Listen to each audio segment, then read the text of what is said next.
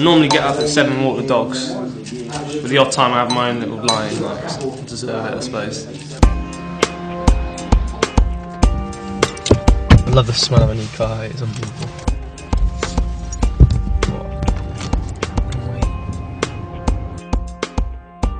Depends really. If there's a game, we'd keep to the normal sort of routine of a bit of a warm up, a bit of two people just doing a bit of ball work, and then a little bit of possession play, and then we would do the team shape, and then have a little game.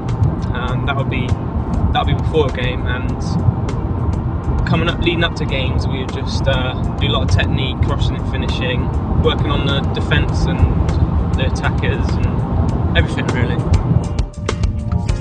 If you're not in the squad, you train Sunday as well. But then if you're in the squad and you're on the bench but don't come on, you would train Sunday as well. But the players would have a warm down on Sunday. But if a sub gets on, depending on how much minutes they play, they could get a warm down. So depending on if we have a Champions League game, depending on what time we get back, we normally get round back at, depending where it is, 3 o'clock, 4 o'clock in the morning. So we'd have the day off, and then we'd have a recovery the next day. But most of the time we're in every day, so it's okay though.